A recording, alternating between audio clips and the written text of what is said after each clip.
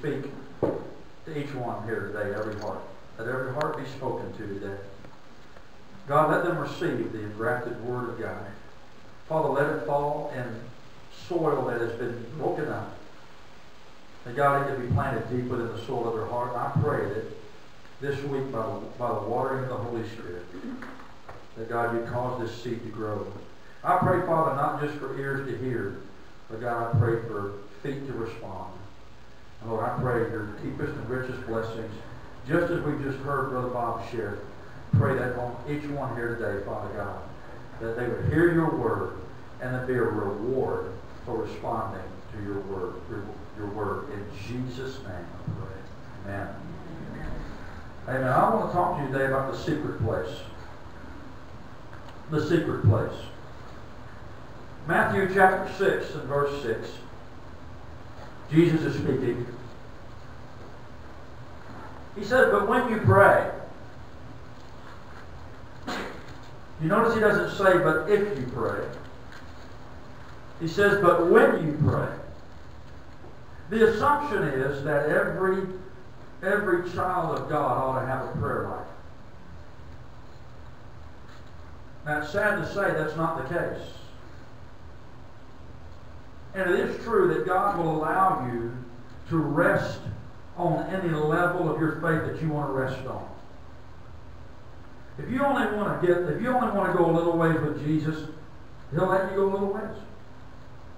We'll say, Brother Tom, I would need some scripture to back that up. Well, okay.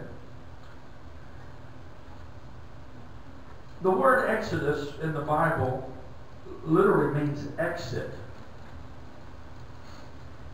Exodus was the exit of the Hebrews from Egypt, a land of slavery, 430 years in slavery.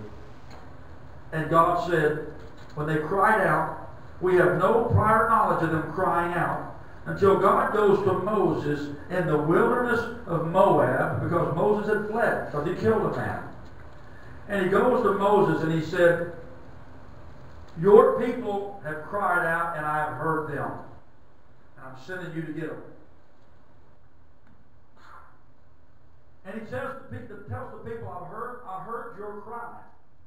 You see, they were so used to the life that they were in, of slavery, of being a servant, of being underneath, being the tail and not the head. They were so used to being that, they didn't even cry out to God. But they finally got desperate because the Egyptians were turning up the heat on them. And they finally cried out to God. It's as if God was saying, I've just been waiting for you to cry out. And he sends Moses. And we have the book of Exodus, which is the book of exits, which means this. That ought to mean something to you and I. If you're under something right now that is draining you and grinding on you, our God is a God of exits. There is no temptation overtaken you, but such as is common to man. And know this, that when you are tempted, God will always provide an exit. He is a God of exits. You say, God, I want to get off this path I'm on. Then take the exit. You can have an exodus. But when the Hebrews came out of Egypt, and they were in the wilderness, they settled for something. Because God had told them all along, I've got a place for you. A wonderful place. He described it like this, a land flowing with milk and honey. Their forefather Abraham had journeyed in that land. He had seen it. It had been promised to him. It was inhabited by others now. But he told them, you're going to have houses that you didn't labor for. They're already built for you. There are fields already planted for you. It's a bit like Bob's testimony. Someone says, I want to give you 15 acres. The house is already built. Just move in. Amen. But when they got there, and they sent 12 spies in, and 10 of those spies didn't have the perspective or the heart those spies had. So 2 went in, saw the same thing that the other 10 saw. But when they came back out of Canaan's land, having spied it out, they came out with this testimony. The people there are like giants, and we are like grasshoppers. That's perspective. In other words, they are too strong for us. We are little in their sight. Why? They didn't have a proper perspective of who their God is. Amen? Because Joshua and Caleb were 2 of those 12 spies. They came out and said, yeah, they're big and they're strong, but we can take them. We can take them. And it's all about perspective. And where you gain perspective, where you get a plan, where you find out who you are, where you find out the kind of power that God has placed in you, and the kind of purpose He has for you, and the kind of destiny that He has designed you for, is you discover that in the secret place. When you pray, go into your room, Matthew 6:6.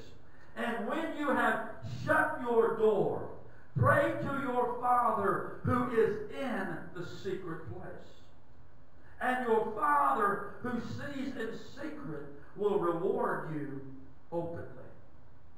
When you pray, go to the secret place where your Father is.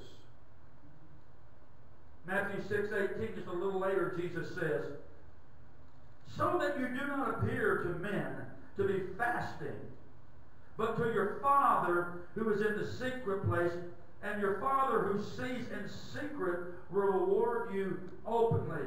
He's saying, don't let everyone know you're fasting. Don't make it look like you're fasting.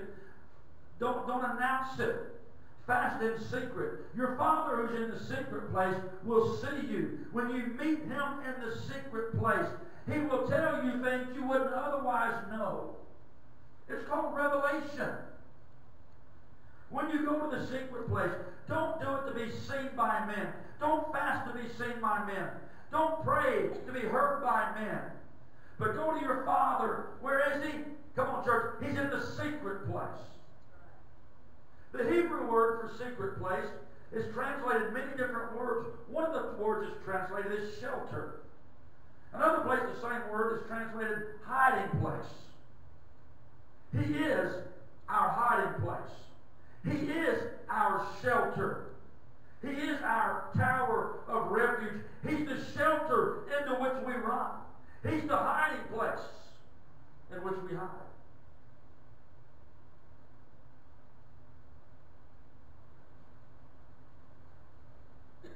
Isaiah said, in Isaiah 45:3, I will give you the treasures of darkness, or hidden treasures, and hidden riches of secret places.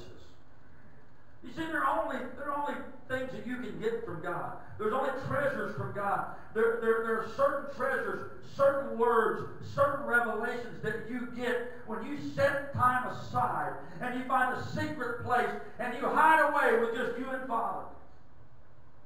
Just you and Father. Now God can speak to you this morning. He can deposit a treasure. But I'm here to tell you there are some things you only get from God in the secret place. In the time that you set aside and you sit with Him in the secret place. Secret number 1, find a place. Find a place to meet God every morning. Jesus said, go in to your closet or go into your room and shut the door. My wife, for many years, had a prayer closet in our house. She took this word literally, and she would go in her closet and shut the door. There were times I would come home, our car was there, and I couldn't find her. And I remember, oh, she's in the secret place. I would go to the bedroom in which that closet was, which was not our bedroom, it was a spare bedroom. And I could hear her beseeching heaven for many of you and for this church and for me and for her children. We didn't have grandchildren those days. I could hear her in the closet. Now, she didn't have to literally build a closet, but what she did do is she found a place to shut out the distractions of this life and the noise of this world. For you, it might be on your patio with a cup of coffee. It might be in a hot tub with a cup of coffee. It might be on your deck. It might be on your chair early in the morning. The Bible tells us that Jesus would rise early. He would go to pray. And I believe that that was his secret place. I believe that he rose early to go pray and meet his Father in the secret place, that's what he found out what he was supposed to do that day. He said, I can only say what I hear my Father saying. I can only do what I see my Father doing. But see, we've got so used to saying things that we already know and doing things that we've already done that sometimes we forget that God's not even in that anymore.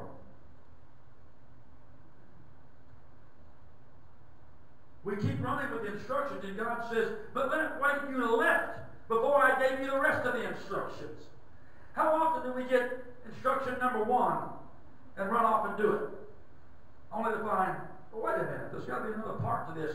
Then we go back to the box, get the instructions out, and we go, oh, there's 4 parts to this. You ever done that? Oh, I could do this. Look at a picture and just start doing it. In the secret place, we get instructions. So he says, go into your room. So secret number 1 for you, because I want to give you some secrets today that will change your life. How many want your life to change? Amen. Because so you can come here Sunday after Sunday and have nothing change. You can come here every Sunday and have nothing change in your life. Because God will allow you to stay at the level you want to stay.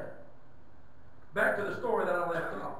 So many of those Hebrews, they got an exit from God. They had a leader to lead them there, but because they believed 10 spies, they chose to stay in the desert. There were even 2 tribes of the 12 tribes that when they got to the promised land and decided to cross the Jordan and take it, there were 2 that said, we like it on this side of the Jordan. So 2 tribes settled on the wrong side of the Jordan. And God was still with them, just not the same way with the other 10. They settled for something less. How often in our life do we settle for mediocrity?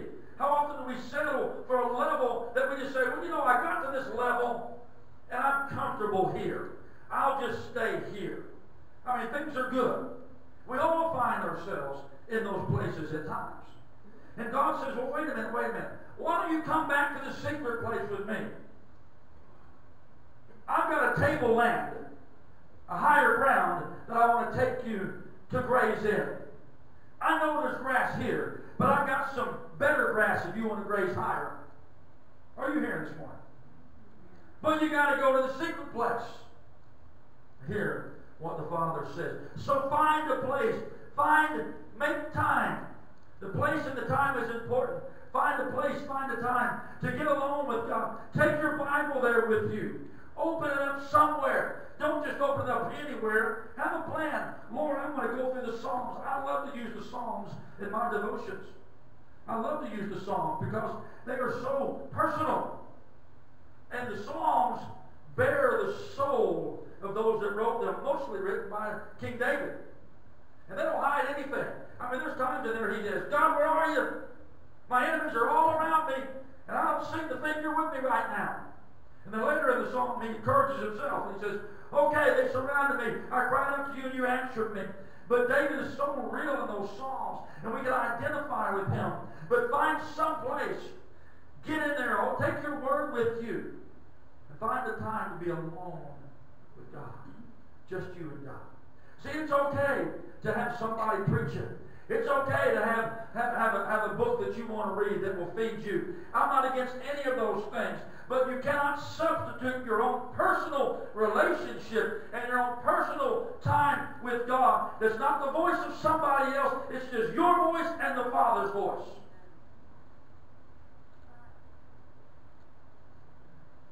Nothing more exciting than hearing the voice of your Father. That is exciting. Now, I wish I could tell you that every time I go to the secret place, that I come out every time going, whoo, man, demanded, Father, speak to me in a mighty way today. It's not like that. It doesn't always happen that way. There are times it just seems like we just sat there and looked at each other. You know, there was a time with your spouse, just like with my spouse, when you first met them, and they were just the most beautiful or most handsome person you'd ever met, that you didn't have to have words. You could just sit and look at each other. And just the look you gave each other said it all. The body language said it all. There are some times that I come out and I say, God, I didn't hear you speak, but we were together today. We spent time together.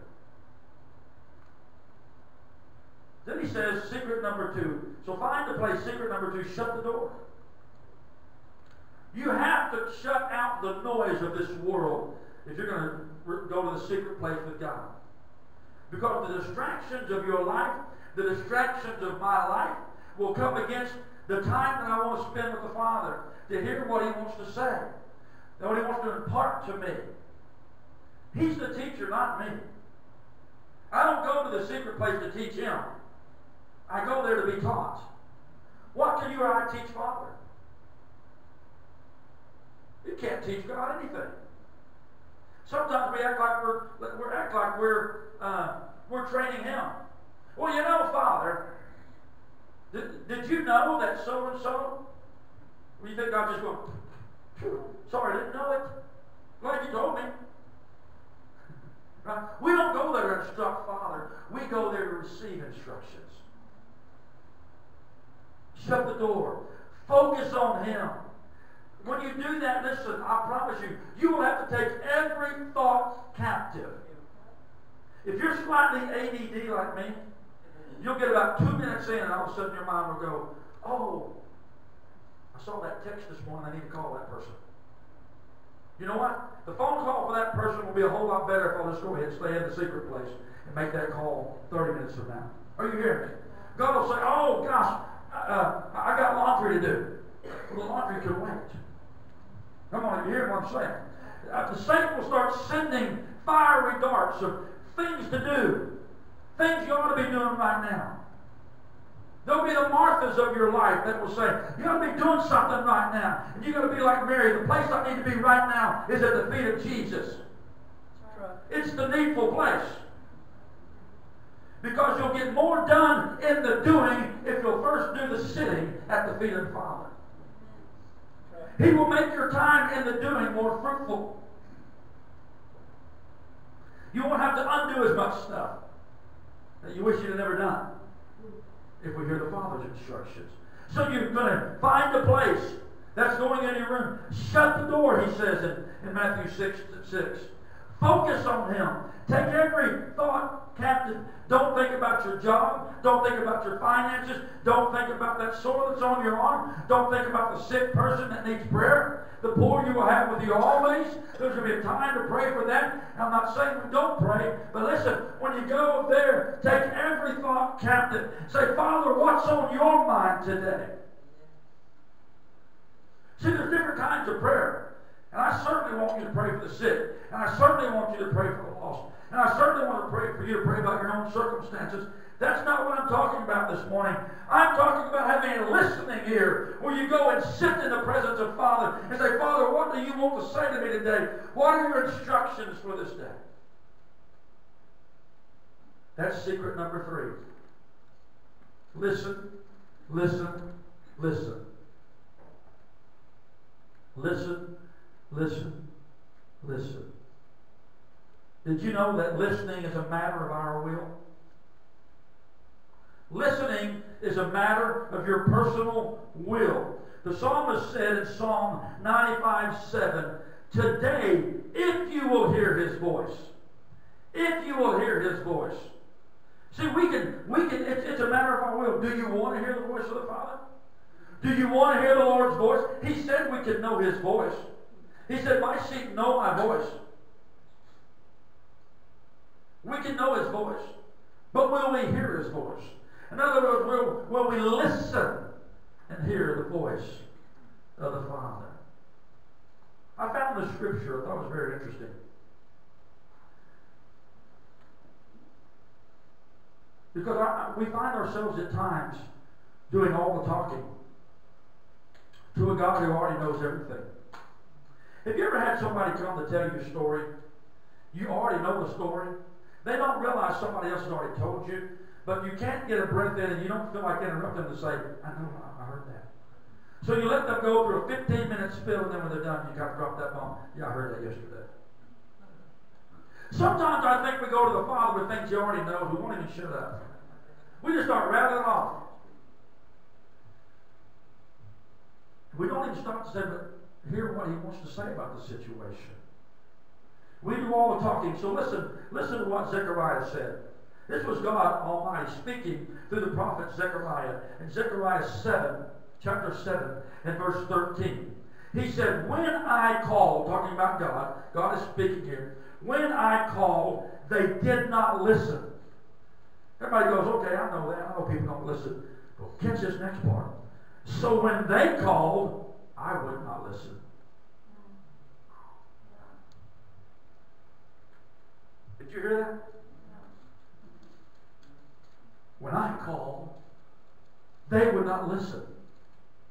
So now when they call, I will not listen. Wow. Is it possible that all we do is we just keep telling God everything, telling Him what He needs to do, and never stop to listen to what He wants to do? You moms that are here, you dads that are here, when we've had children that have gone wayward, and when they're not doing what we know that they were taught to do, they're not following the ways of the Lord that they grew up in. I mean, it's like we think we got to do something. Got to do something. If I just get a hold of them, if I could just listen, I could tell you something that as a young man who was raised in a Christian home with two of the best parents I could ever ask for, when I turned 17, I walked away from God. Walked away. And I did my own thing. And my mother who was praying for me, and my father who was praying for me, but my mother took it another step. My mother would call me every Sunday morning. Every Sunday morning. Son, you going to go to church today? No, Mom, I'm not going to church today. I'm a grown man. I'm sleeping in. Love you. Next Sunday. Son, you going to go to church today? No, Mom, I'm not going to church today. I worked all night. Mom, I got in at 7 o'clock this morning. Let me sleep. This went on and on. She started sending the visiting team from our church. But I figured out what night they were coming. I knew visitation night. So I went answer the door. I'm just telling you the truth. I mean, Mom did everything behind the scenes. Thank God she was praying for me. But then she was trying to make the prayers happen herself. Doing everything she could do. One day, my little mom, who's in heaven, she died in 1991. She was only 67 years old. I got angry one morning when she called me on Sunday morning. I said, do not call me again. If I want to go to church, I'll go to church. Mom, do you get it? Boy, I regret those words. I love her to call me. Say, son, you going to church? So I can say, Mom, I don't ever miss. I'm there every Sunday.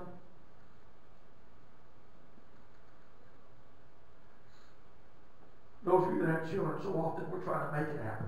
We're trying to make it happen. Get in the secret place. God, you know where my son is. You know where my daughter is. And I trust you. You trusted them with me. I trust them with you. You're the one who gave them to me. And I trust you with them. Can't make it happen. If we just got the instruction of the Lord, we would just listen. Listen to the Lord. Secret number 4. Obey, obey, obey. In other words, respond.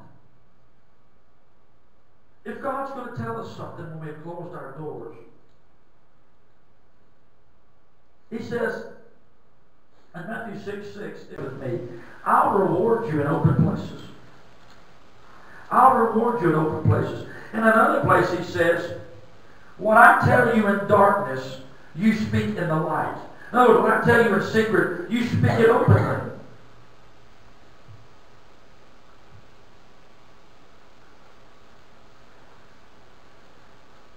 Obey, obey, obey. Respond, respond, respond. Psalms 91:1, he who dwells in the secret place of the Most High God shall abide under the shadow of the Almighty. You see, when those of us that in this listening and this responding, because there's not a parent or grandparent in this room that doesn't want safety for your children. You want protection. You want provision. Most of the time what we do is we overfear. Most of the time we want God's protection around our children. But the way we try to make that happen is by making them over anxious about things. Oh, did you know there's a clown out there? Beware of the clowns. Clowns are everywhere. Oh, look out, there was a man, houses being broken into Waco. Lock your doors. My wife and I are different about locking things. And I know you ladies, I know you're much more about security than we men are. But she's locked the keys in our car about 5 different times. And it's cost me money. Because I get out with the keys in the door because I'm just going right there. The door don't need to be locked. And she gets out and locks the door. I turn around. Did you just lock that door? Yeah. I don't have the keys. Oh. I mean. So she did it again at Michael and Amanda's. We're in the middle of nowhere. Whit Harold is in the middle of nowhere. I mean, there's no thief going to try to find Whit Harold. It's not on the map. We're at the ball game with our car parked right in front of the fence so she could sit in the car and watch the game because a cold front came in. I get out, leave the car unlocked, leave the keys in the car. She sits in the car, watches the game. When she gets out, we're going to walk out on the field with our son after the game. She locks the car. She comes back, honey, throw me the keys. I don't have the keys. Uh-oh, I locked the car. Why did you lock the car? Because we went on the field. We're 50 feet from the car, honey. We're in the middle of nowhere. Who was going to jump in our car? Thank God. We got an extra key. Listen, Psalms 91. He who dwells in the secret place of the Most High God. Cynthia, I know you're going to watch this. I love you. He who dwells in the secret place of the Most High shall abide under the shadow of the Almighty. And when you read the rest of that psalm, it's all about protection. Provision and protection. Listen, moms and dads, if you want to protect and provide for your children, make a secret place and go there.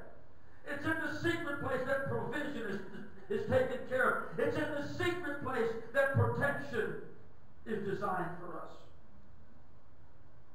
The secret place is abiding under the shadow of the Almighty.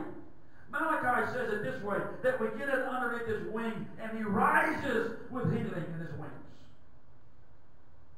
The secret place. The best way you can protect your children is to have a secret place. You and God. You and God. It's in the secret place you'll receive instruction. He says, I will give you treasures and hidden riches of secret places. Isaiah 45:3.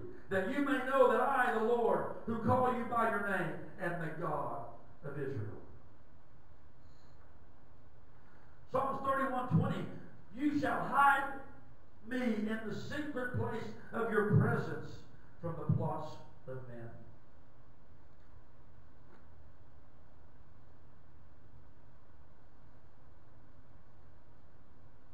Psalms 51:6. You desire truth in the inward parts, and in the hidden part, that's the secret place. In the secret place or in the hidden part, you will make me to know wisdom. In the secret place, we get wisdom. God begins to teach us, and begins to instruct us. You go there with your word, and you let God direct you where you're going in the word. Let Him speak to you. Just take time to listen. Take time to listen. If you don't hear Him speak that day, then you don't have a day off from righteousness. But okay, you got the day off. Just go enjoy His presence. Just go enjoy Him. Do the things the Scriptures already tell us to do. Be a witness. Be a light. But if He doesn't give you any specific instructions that day, then just go be a light. But there's going to be times, I promise you, if you will frequent the secret place, God is going to start revealing secrets to you in the secret place. He's going to start revealing wisdom to you in the secret place. He will give you instructions. He will give you treasures. He will give you songs in the night. He will give you plans.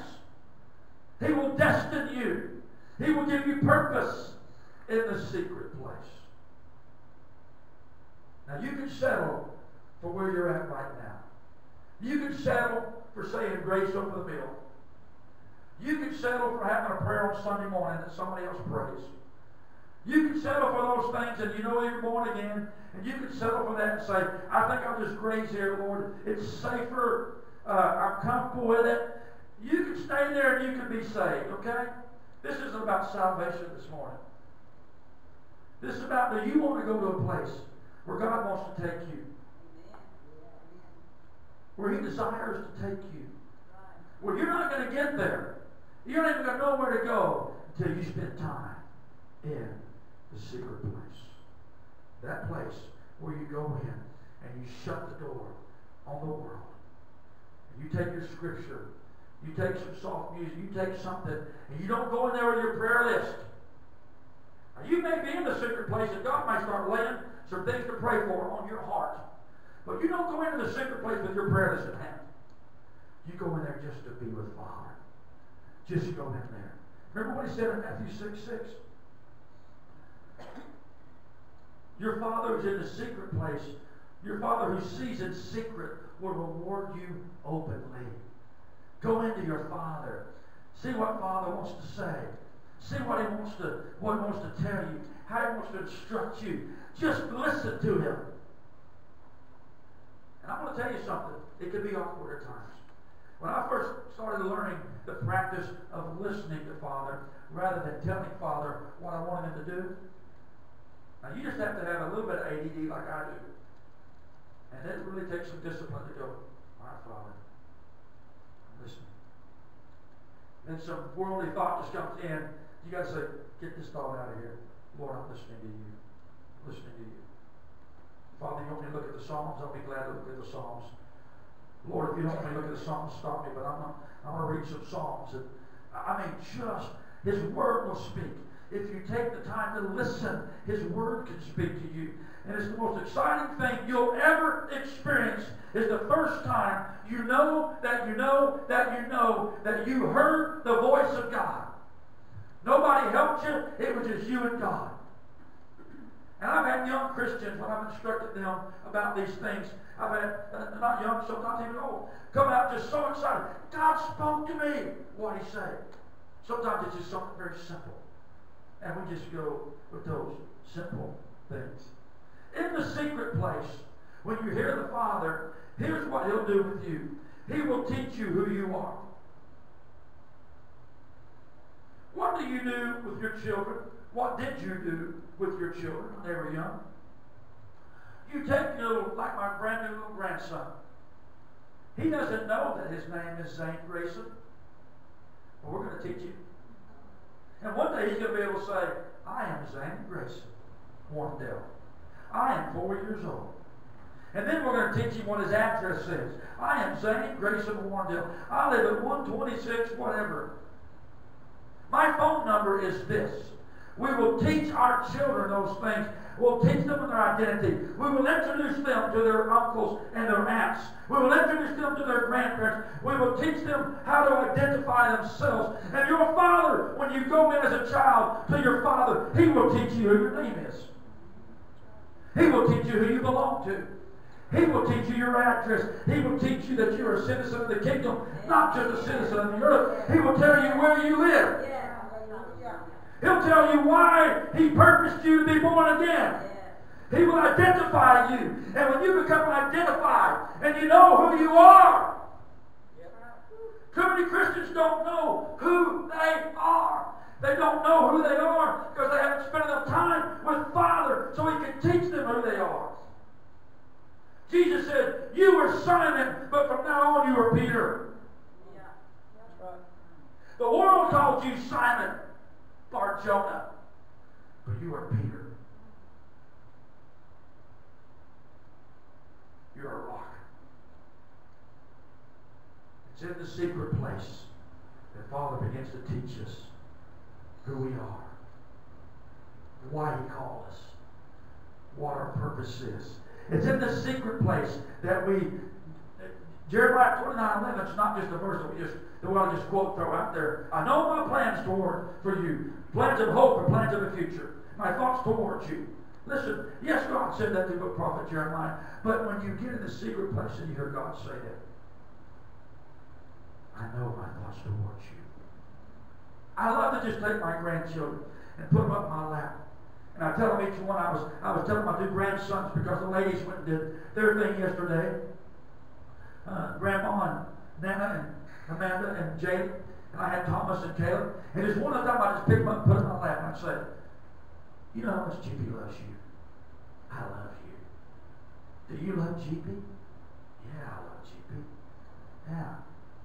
You know how much I love them? I took them to Toys R Us. I never take my kids to Toys R Us when they were little. I didn't have any money to take them to Toys R Us. When we walked into Toys R Us, Caleb runs straight to this toy. I took him into the clearance section. He runs straight to this toy. GP! Oh, GP pulls it down. GP! God, GP, will you buy me this? I looked at the tag. It was $14.99. It's no big deal, but I was thinking more like $5.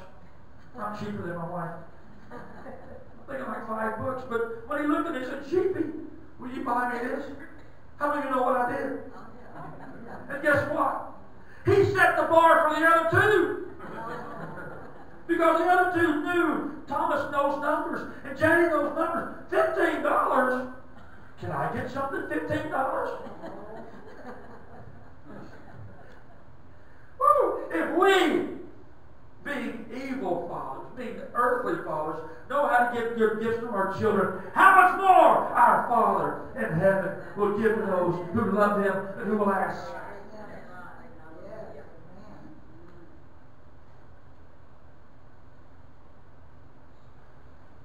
See, too often we just want Father to give us everything in His hand. We don't ever call up in His lap and just say, Father, I didn't come here for anything today. I just came here for you. Amen? Does that make sense? Find a place. That's secret number one. Shut the door. That's secret number two. Listen. Listen. Listen to the voice of the Father. That's secret number three. Secret number four. Obey. Obey. Obey. Respond to what He says. Worship team, will you come back up here, please?